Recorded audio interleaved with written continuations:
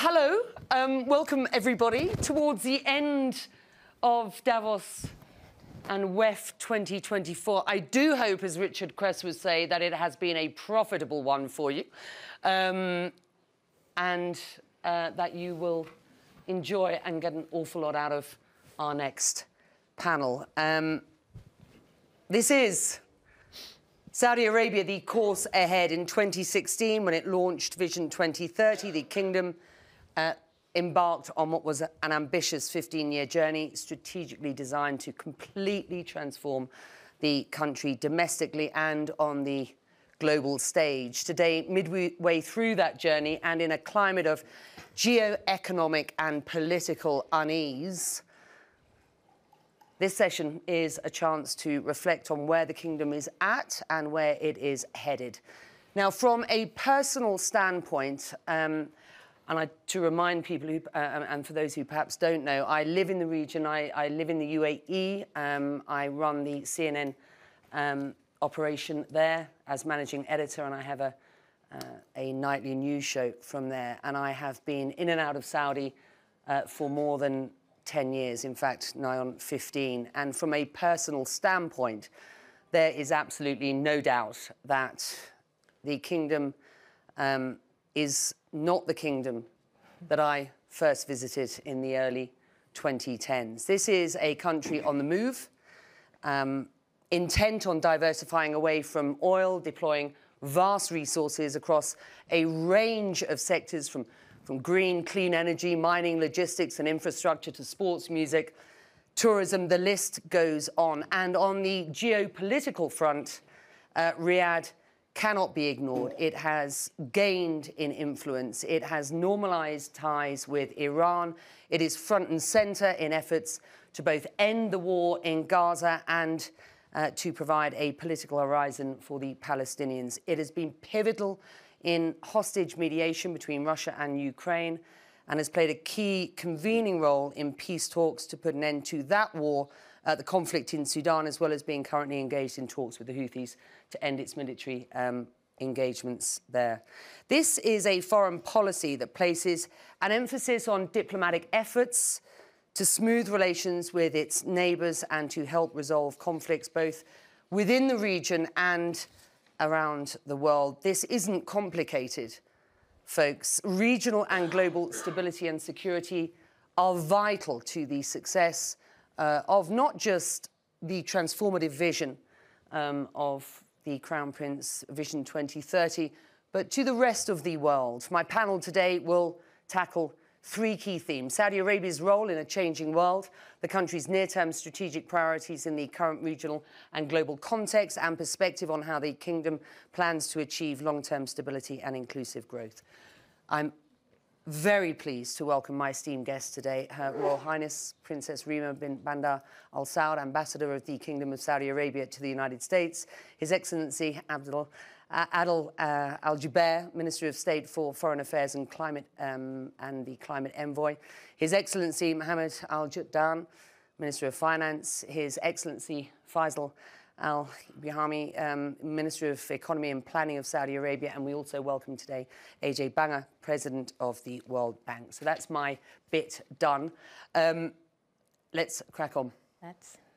Perspective on the near-term geopolitical environment, and I want to start with you, Ambassador.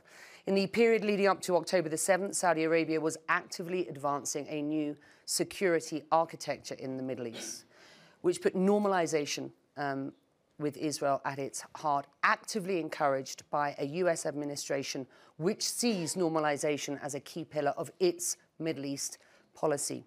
Since October the 7th, you've been relentlessly engaged regionally and globally in efforts both to address the immediate humanitarian crisis and to create a viable long-term path forward. Things are terrible in Gaza at present. Some 30,000 people have lost their lives. October the 7th was a terrible tragedy for Israelis.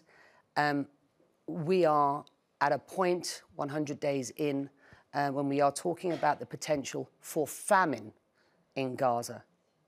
What's your perspective on the situation as you assess it today, and what is the kingdom most focused on near term, short term, in addressing the humanitarian crisis and to resolve the conflict itself? Well, Becky, thank you for having us today. I think the most important thing to realize is the kingdom has not put normalization at the heart of its policy. It's put peace and prosperity at the heart of its policy. So that looks at resolving the finite cause of the Palestinian people, who deserve a state. They deserve sovereignty.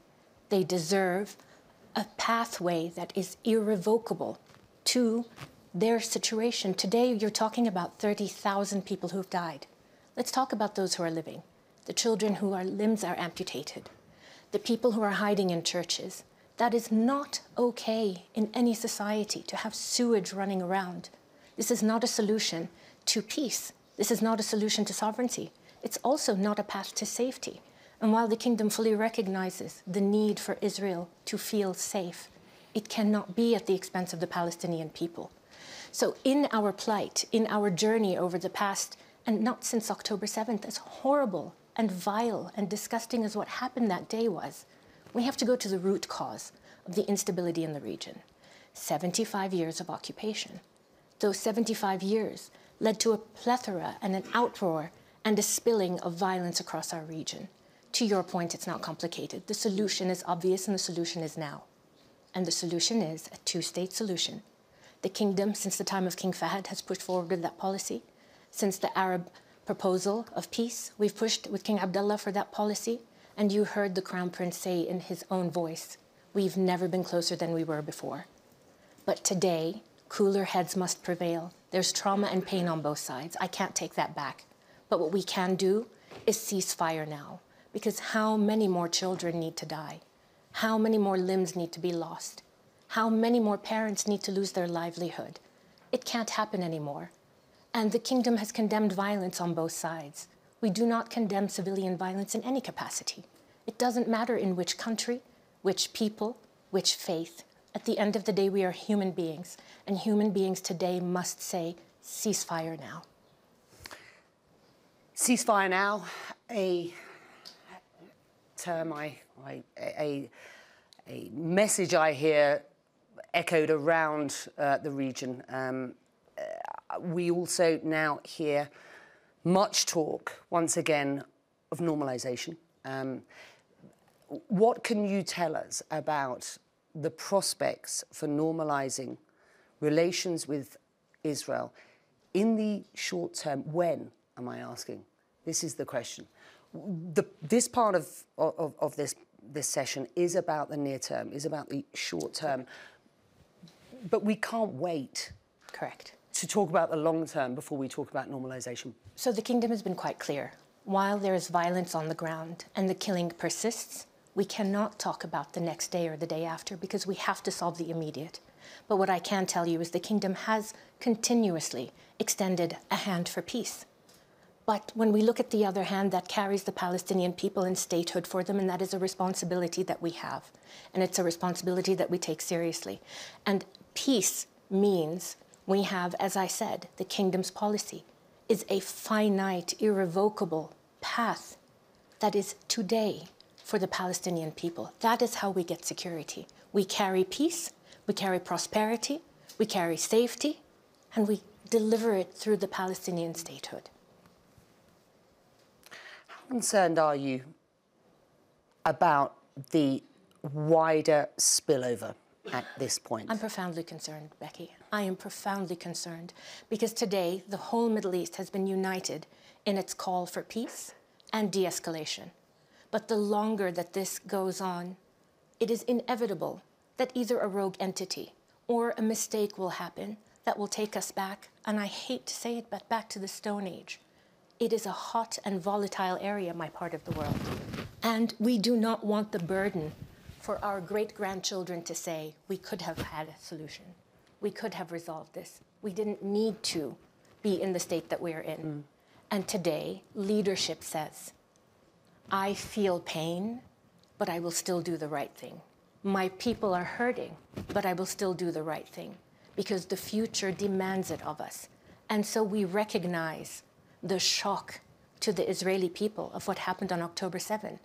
But we have to recognize the daily, constant shock that is happening to the men and women of Gaza. And it is spilling over to the West Bank.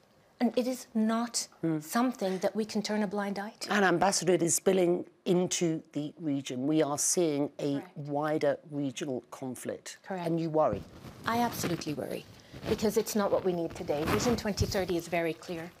The only path to prosperity for the Middle East is unity, it's economic prosperity, it is a balanced, stable region where we, for once and for all, can stop being the headline because of trauma and death and violence, but we can be a headline on prosperity. We've shown it can happen. You've seen the turnaround of the kingdom. It is impossible to say that it's not possible anywhere else. And we are here ready to take a leadership position. But it is also impossible to move in and lead when you have a population of people who are starving, when you have aid on borders that can't come in. We want better for our world, and we are taking a leadership position. But it's impossible when thousands of bombs are being dropped. Ambassador, thank you. AJ, let me bring you in here. The geopolitical situation in the region is extremely tough at this point.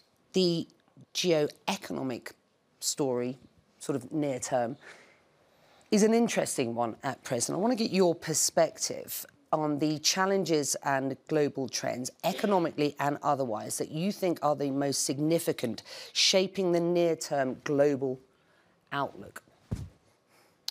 So, look, first of all, thank you for having me on this panel. I'm with friends and with people whom I have an old relationship with as well.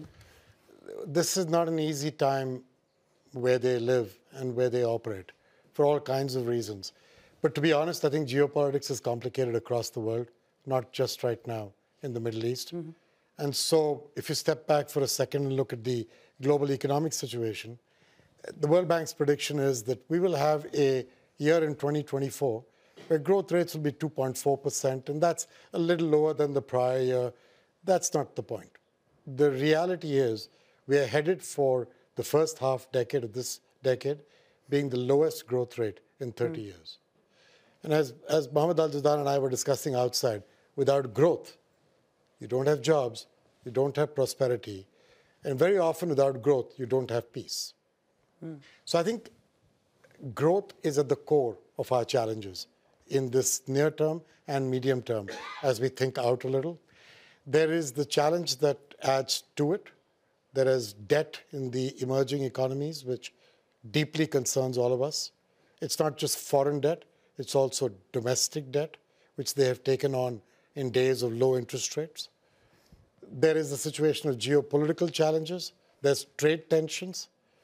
And I think one should not discount, if China's economy slows further, what does that do to our global economic circumstances? So there's a few things that are worrisome.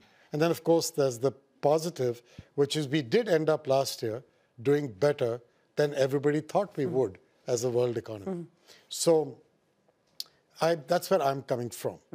The second big piece that I'd like to bring out is that the thought that you can solve for poverty and prosperity without caring not just about growth, but about climate and pandemics and healthcare and fragility and conflict and violence, I think that thought should be thrown out. And we should recognize that we are dealing with intertwined challenges. They may not make our lives simpler, but that's tough luck. We're in this world, this is what we have to deal with. And right now, these intertwined challenges require a unified way of thinking, which is our biggest challenge. So that's kind of where I'm coming from. With that context, Minister, to date, Saudi Arabia's economy has been remarkably resilient, particularly in the burgeoning non-oil sector. Burgeoning, though, being the operative word. Oil revenues, of course, remain decisive for maintaining budgetary balance and implementing Vision 2030 investments. There are clear downside risks, especially given your exposure to oil market volatility. With that in mind, can you just give us a sense of your near-term outlook for the Saudi economy, what your most immediate economic policy priorities are? I'm also interested in the role of the public investment fund, which has been a great catalyst for stimulating investment and private investment today. I wonder about the risk there is that that will not crowd out that investment going forward, and what you're doing to ensure that doesn't happen. Thank you very much. Few things. Unfortunately, geopolitics has taken almost half of the time, which shows how a risk is that and how serious it is in the region. But at the same time, I can tell you, we are very determined, very conscious to double down on what we are doing for our economy, because I think the region and the world needs a strong Saudi. And if we are not strong, we are not going to be able to help the region. The outlook, despite all the multiple shocks that the world have seen over the last few years, is actually very positive, because we approach this from a position of strength, whether it is on the fiscal side, where we have used the last 7 years to actually enhance the way we manage public finance, more efficiency, less budget deficit. At the same time, focusing on what we spend on and diversifying the economy. It is the non-oil GDP that is our focus. So if you look at oil GDP going down from 70% of our total GDP to today 35%, that is significant achievement, because that means the non-oil GDP has grown to 65%. If you look at the oil revenues, I mean, when we announced 12 months ago our budget for 23, the oil price was about 100, and our production was about 11 million barrels a day. And we ended 23 with an average oil price of 20% less than what it was, and production 17% less than what it was. This shows you the resiliency. Our revenues came more than what we projected. Why? Because we are conservative on our approach to public finance, very conservative in our approach with projecting revenues and in our plans. We diversified the economy, and we are doubling down on that, whether it is new sectors like tourism, entertainment, sport, culture, technology, or the conventional energy, I would say, oil and non-oil, but also mining, industrial, which is actually now taking a very good share of the non-oil GDP. So that drive is there and will continue towards it, while we are focusing, as Princess Rima mentioned, on what is happening in the region, igniting our diplomatic engines to make sure that we also de-escalate, because we need to de-escalate for the economy to prosper. And you see that as a fundamental risk at this point? I think the risks are multiple. I mean, one of them is geopolitical, the other is, a derivative geopolitical, which is fragmentation, climate change. But you need to focus on your own economy. You need to just make sure that you are resilient within your economy to be able to weather these shocks. Well, let's drill down on the economy. Minister, in the context of the recent COP28, which called for a transition away from fossil fuels, which certainly the conversations and the negotiations faced quite some pushback, it has to be said, from the kingdom in negotiation. What's your assessment of the status of the green transition globally and for the kingdom? I mean, the kingdom is looking to be a powerhouse in green energy, not least that of hydrogen, for example. Are you on track at this point? I have to say, over the years, and still I find when I'm talking about the Saudi economy to people, that there is some skepticism still about how real that green transition is. So here's your opportunity to just put it on the table. We are very committed to it. We have been warning the world for the last 40 years that the world needs to find alternative sources of energy, because oil is finite and the production of oil is limited. But however, the world's appetite for energy is unlimited, and that the additional increase of energy supplies have to come from non-oil resources. We've been saying this since the late 70s and early 1980s consistently.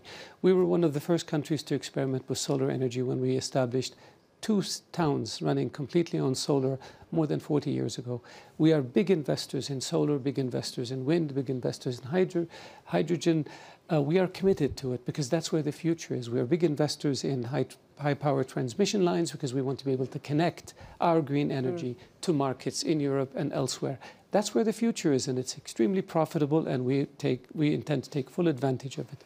There will be no going around fossil fuels. Any way you slice it, fossil fuels will be around for many, many decades because the world needs fossil fuels because they're economical, and the important thing will be to be able to produce it efficiently, cleanly, do whatever we can to make sure that it becomes a force for contributing to the environment. And we are against providing unrealistic expectations to people.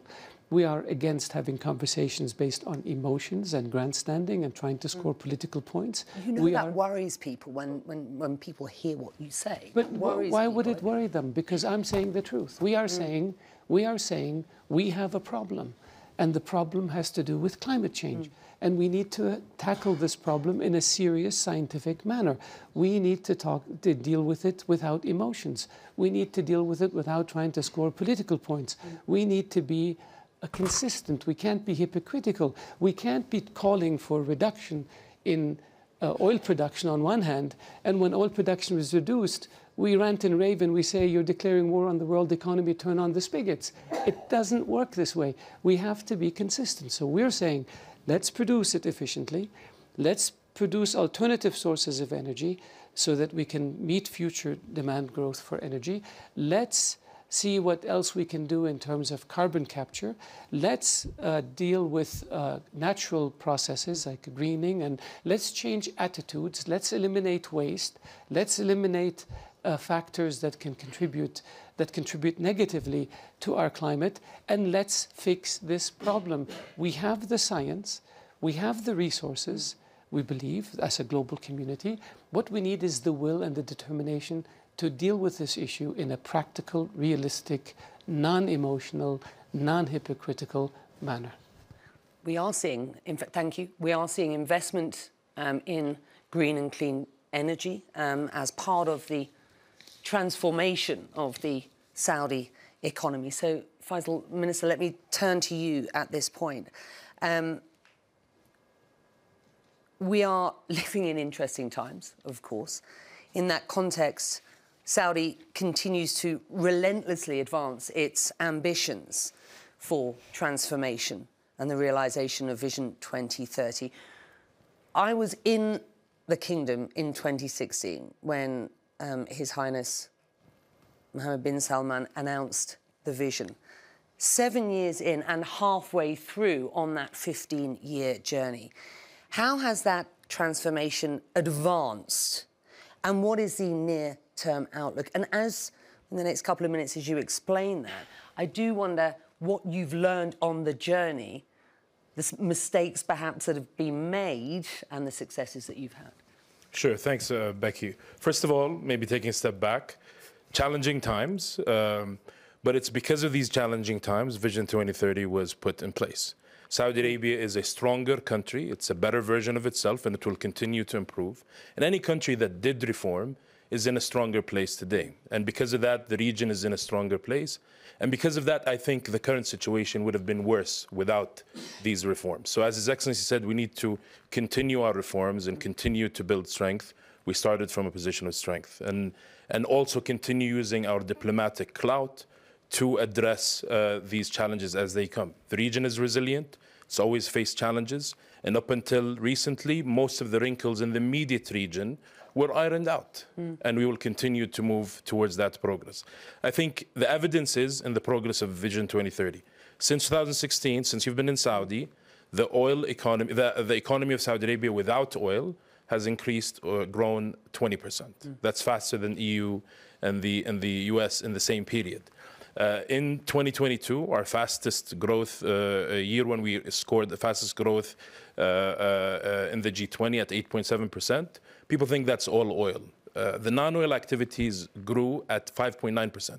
Since then, we've been maintaining that momentum at around 5% every quarter. And we've been witnessing more economic activities coming from new sectors that didn't even exist. So we are delivering. This is actually working. Talk about these sectors. So, for example, exported services in the last year, in 2023, in the first half, mainly tourism, grew at 135% compared to the year before. That's something that we didn't see before. We want to continue seeing some of these sectors playing. We're focusing on tourism and tourism-related sectors and industry-related sectors. We want to ultimately be able to export services and products that are competitive. So a user experience that's second to none, and product competitiveness that can take complex products to the external market competitively and sustainably.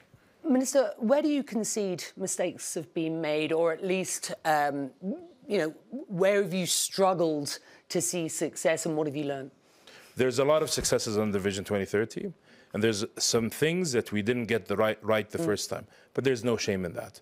We have a transparent performance culture that's being instilled in the government and in the way we work together as a whole of government approach and whole of society, and we learn by doing. The main lesson learned, I guess, is we continue to think long term, we continue to challenge ourselves, and there's no shame in correcting, adjusting, and we have to continue to be bold.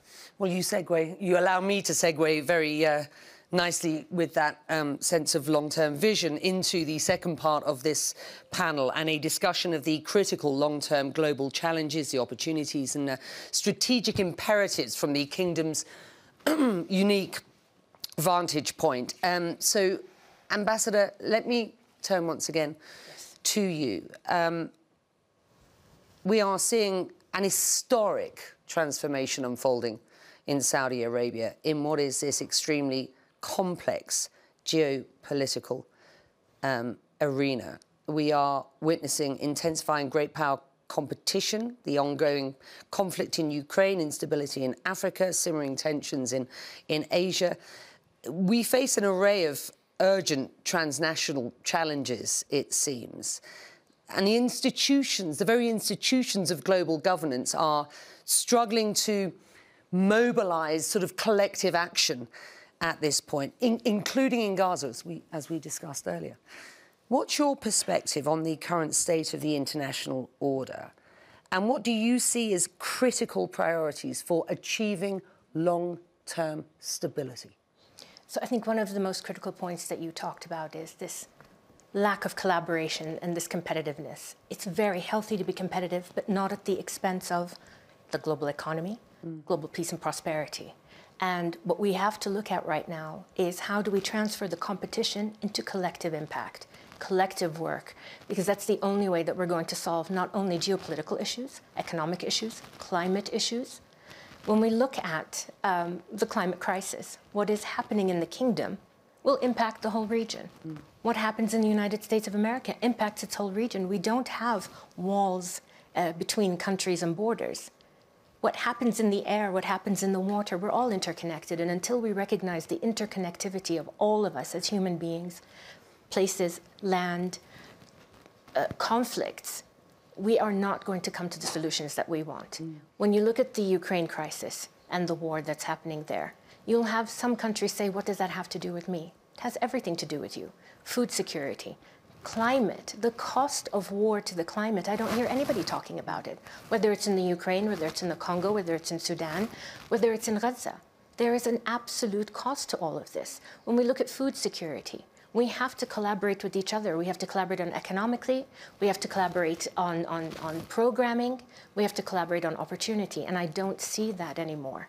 We have to revitalize institutions like the United Nations. We have to re-engage actively with the G20, with the Arab League, with the OIC. We have these formulas. We're just not activating them to the best of our collective abilities because we're looking at competition, not collaboration, to solve transnational and global problems. From your perspective, sitting in Washington as you do, and we've been talking about the current geopolitical climate at present, not least Gaza and the spillover effect, I have to ask you, around the region, I hear a real frustration and a real concern about the Biden administration's long-term plan or lack of it for the region. for Gaza, for Palestinians, and for the wider region. We have seen a US coalition attacking Yemen in a defensive posture against the Houthis. And this is about freedom of navigation. I know that the region understands it, but there's a real sense of frustration and concern about the region being pulled in to a wider conflict at a time when the region doesn't need it, doesn't want it. It was asked by the US and the West to sort out its region, to sort out its own backyard. Saudi Arabia, the UAE, has taken a lead on doing that, only to see now this escalation in the environment. Do you share those concerns? I'll tell you the answer is we have to go back to the root cause. And for some reason, nobody wants to talk about the root cause. The root cause is if we can solve for the Palestinian people a statehood, we take away the rallying cry. Then we can focus on the economic development of Yemen, the economic development of Syria, the economic development of Iraq, the economic development and stability of Lebanon. And we can have a collective conversation. And this isn't about finger pointing. We can point fingers all day long. Or we could say today, moving forward, how do we resolve crisis A so we can resolve the foundational problems of the Middle East, which is we are a region that has been in turmoil for over 20 to 30 years. And today, we need collaborators, not instigators. But the instigators are coming because of the root cause. I take from that answer that you do share the frustration and concern around the region that I hear about the lack of a long-term plan here. I think the actual answer is the plan is in our hands. We are the people of the Middle East. We are the people of the region. It is our neighborhood. And that is the leadership role that the kingdom has. And what we are asking for is buy-in into our vision, which when we talk about the root cause of the instability, it's a two-state solution for the Palestinian people. When we talk about the rest of the region, it's demilitarization, de-escalation, and a path to peace. And normalization with other Arab countries and Israel, Saudi plus plus? The normalization is something that the kingdom, from the time of King Fahd, has been putting on the table. But the critical point is not without the Palestinian people. Thank you, Ambassador. AJ, long-term economic perspective, if you will, from your unique perspective, what do you see as the most important long-term challenges at this point? I guess climate, Her Highness has been talking about climate. Let me pick on that for a minute, and let me connect it to young people and jobs. So everybody talks about the Global South having the demographic dividend of young people coming through its pipeline. And I think that's correct. If you give them education and health when they're growing up with clean air and water, and when they are grown up, you give them a job. Because with the job comes economic dignity, but even more important, dignity of hope. We need 1.1 billion jobs in the Global South in the next 10 years. We are currently on a run rate to generate 325 million. We have a small problem. And when you look at coups in Africa, you look at photographs on the street, it's all young people. Because they embrace the idea that the world is not delivering for them. So having said that, I said this yesterday in a different context, forecasts are not destiny. We can change things. But what do you have to do to change things? If you don't have electrical connections in a continent of 1 billion people, 600 million people have no electricity. This is Africa. Not intermittent, no electricity. When they don't have that, that's a basic human right. How do you plan to get jobs and economic growth and human development and education and opportunities for women who don't spend all their time going to collect water from 7 miles away? How do you change that without power? So what we said in Dubai, and I will say it again, we will connect 100 million people in West Africa to power, to solar power, renewable energy, through the grids over the coming 6 years till 2030, not 2050, 2030. We're going to announce another 100 million people in East Africa. That's 200 out of the 600. If we can get 200 million people connected in the next 6 years, we can change the dialogue on this topic. Just one example. And I could keep going on climate, on methane, and on the kind of financing we need, and so on. To me, this issue of jobs, power, electricity, prosperity, young people, we need to get our arms around this. Jobs sat at the very heart of the Vision 2030. The transformation of the Saudi economy was about generating opportunities for young men and women in Saudi, people who live in Saudi, Saudi citizens and others. High-value jobs as well. The unemployment rate pre-2016 was hideous. Talk to me about the long-term sort of prospects here.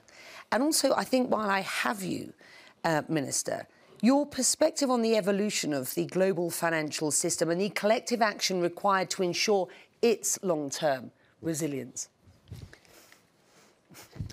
I'll cover Good luck with that. I'll be back in 20 minutes. You gave me Ajay's question, but and the job. First of all, I second Ajay. I think young population is an endowment if you can provide them with jobs or business opportunities. Otherwise, they can be actually a serious liability. There is another name Ajay have for this. In Saudi, currently, I can tell you, first of all, unemployment is dropping gradually, but actually very, very promising over the past 7 years. And currently, it's on its lowest levels. What's more interesting is where the job creation, where historically for decades, job creations largely comes from the government. For the last 7 years, job creation is coming from the private sector. Okay, and we ended up the third quarter of 23 with the highest ever employment by the private sector, 2.3 million. Okay, the private sector created during 23 800,000 jobs, actually to November, if I'm not mistaken. 800,000 jobs. That's a lot. Saudis and non-Saudis, but that's a lot. Men and women. Men and women, and I'll come to that. And women participation, which is fueling the economy, is beyond what we have even set as a target in 2030. It's about 36%. And it was 30 in 2030. That was the ambition. Exactly. And now it's 36. Yeah. So, and it is growing. The target now has been updated to 40 because we are agile. We wanted to be even more ambitious. What is more interesting is the job quality. If you look at statistics, job quality is increasing, average pay is increasing for nationals, and the upskilling efforts by the government is actually yielding results. Going back to the financial, I think few things. With multiple shocks, the world is facing serious challenges, and I would say those who are in the lower deck of the ship are feeling the water, okay, and actually having serious pressure. And for me, without helping low-income countries deal with their debt through the debt restructuring programs, including the common framework that we, through the G20, have advocated for, we will not give these low-income countries an opportunity to actually grow. Because for you to grow, you need investment. For investments, you need the money, and you need to restructure your debt to be able to access the market. And then the strange thing, and I was talking to Ajay before we came in, we have countries who are very rich, and their demographic situation is deteriorating because they don't have young population. And we have countries in Africa, 12 million every year, 12 million young men and women reaches the work age in Africa, but Africa creates only 3 million jobs. So we really need to figure out a way through multilateral development institutions, through collaboration, through promoting multilateralism, to find solutions that actually can help the rich, but also can help low-income countries and their people. You acknowledge and concede that those institutions needed reform, correct? I mean, we are living in a world where, and I know that there is reform ongoing with regard, and we did a lot of talk about this during the COP28 coverage. Are we in a position to help, I guess is what I'm saying? Yes. Are we fit for purpose at this point? I think we are, and I think there is now a clear recognition. I think if you asked me a year ago about fragmentation, I would say it is possibly one of the highest ranking risks that faces the world. Today, it's actually not the highest, not the second, simply because there is a realization that actually it is bad for everybody. So those who thought that it is going to be the opponent who is going to be hurt, realizing that they are hurting themselves. Fragmentation is inflation. Inflation is losing voters. We are seeing a rewiring of globalisation, it has to be said, and I think as I come to you, Minister, I want to just get your sense on long-term, how does Saudi, how do we look at a sort of sustainable economy, a resilient economy, which means looking at supply chains. In the past, we looked at supply chains, we just talked about costs. These days, the rewiring of this global economy, the rewiring of globalisation, the deglobalisation that we are seeing, in necessity is on the back of this sort of looking at supply chain resilience. And I want to talk to you about what the long-term sort of economic picture is for Saudi. Before I do that, Minister, let me just come to you. We were talking about the long-term picture with regard sustainability. What do you see as the long-term challenges, opportunities and collective priorities, in particular with respect to climate change? I think cooperation. It was discussed, Princess Rima talked about it, and Mr. Banga talked about it. At the end of the day, we're all in this together and we'll solve it together. I think that there are a lot of opportunities to connect countries. There are a lot of opportunities in the process of connecting them to reduce tensions. People forget that many of the conflicts in the Middle East are because of water shortages. Many of the conflicts around other parts of the world are because of food shortages. And these are all also related to climate and also related to the environment. So Princess Rima mentioned the point about everything is connected to everything else, and we need to deal with it in a comprehensive, holistic approach. In Saudi Arabia, for instance, we're doing things domestically. We have tremendous investments, over $186 billion in different initiatives on the environment, from waste to energy, from carbon capture, from you name it, we do it. And we do it regionally through our Middle East Green Initiative, where we bring in other countries to help them adopt a circular carbon economy approach so they can also deal with these issues. And we're dealing with it globally with regards to the Water Organization, with regards to plastics in the ocean, with regards to methane pledge, with regards to... And we want to be an example for the world on what needs to happen in order to confront the challenge of climate change.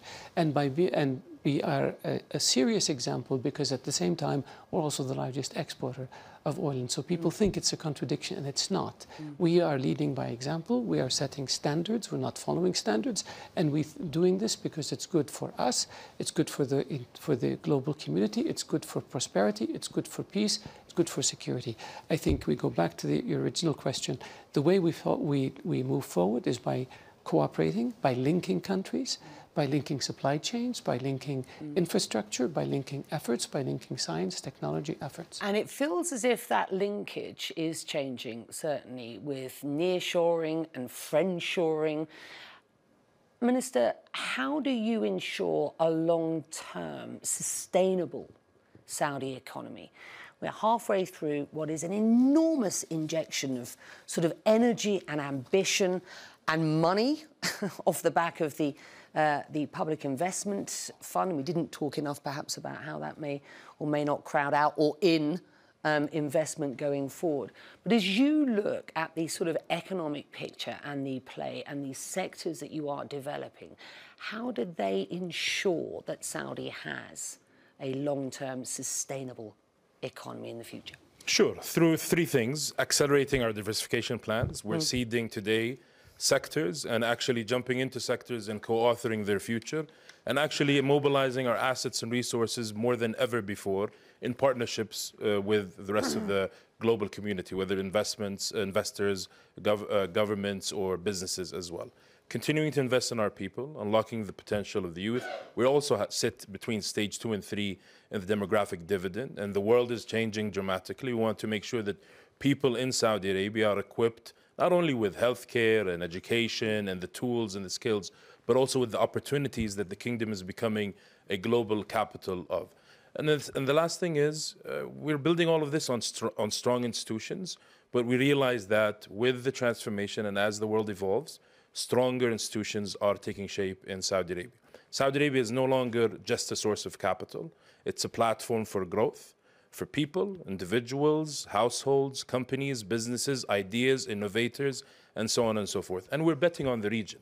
We're talking to all 54 African nations. We have an elaborate strategy. This is just an example. With Africa, His Excellency was mentioning some of the results of our in-depth look at this. This is making the region even more attractive as a place for people to relocate or set up their platforms in the kingdom. Can I just ask one question, and perhaps I don't know which one of you wants to answer. You're taking a big bet on China.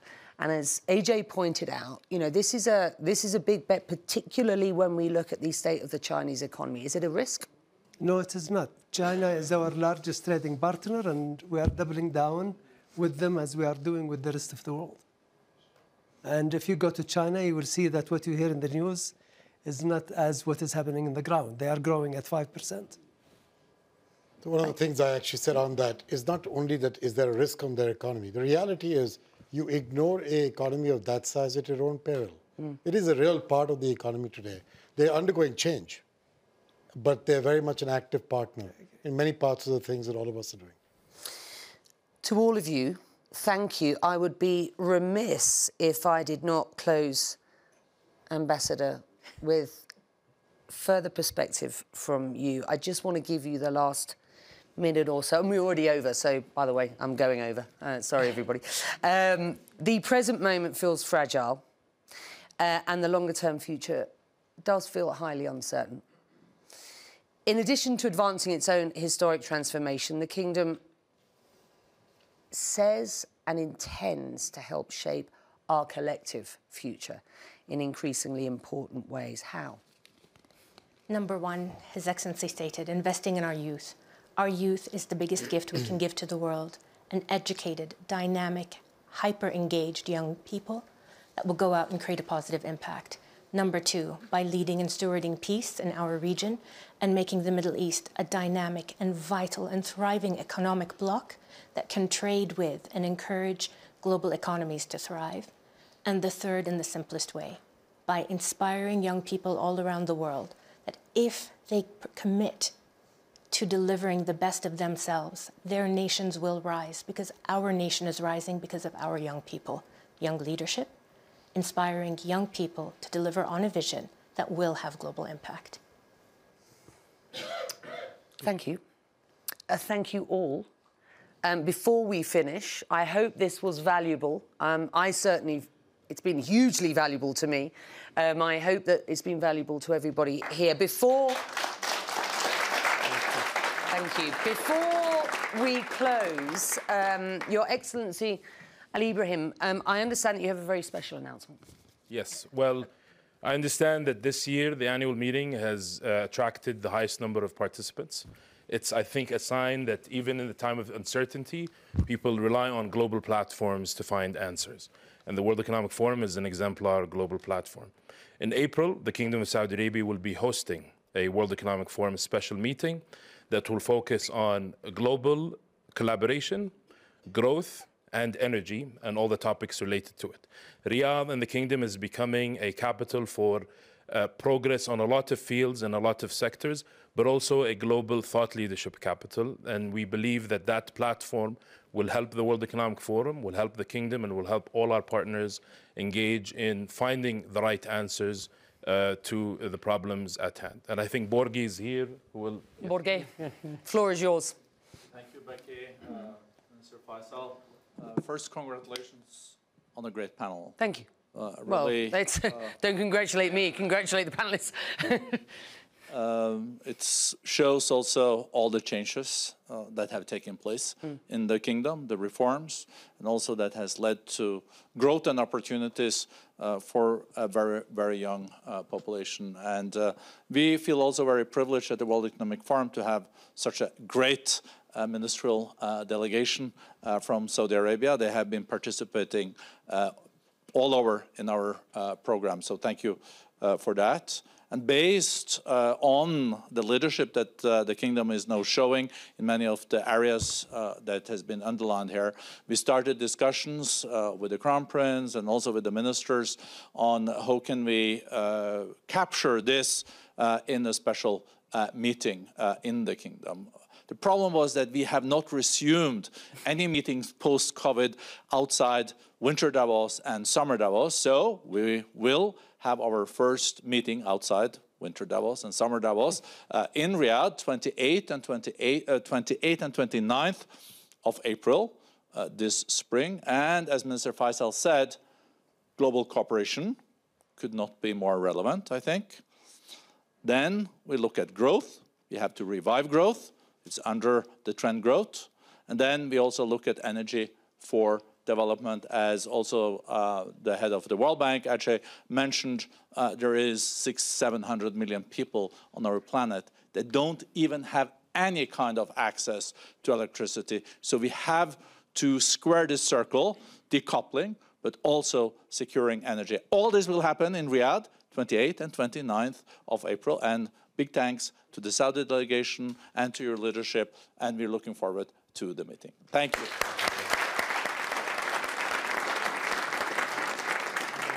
And with that, we will close the session. Thank you, everybody.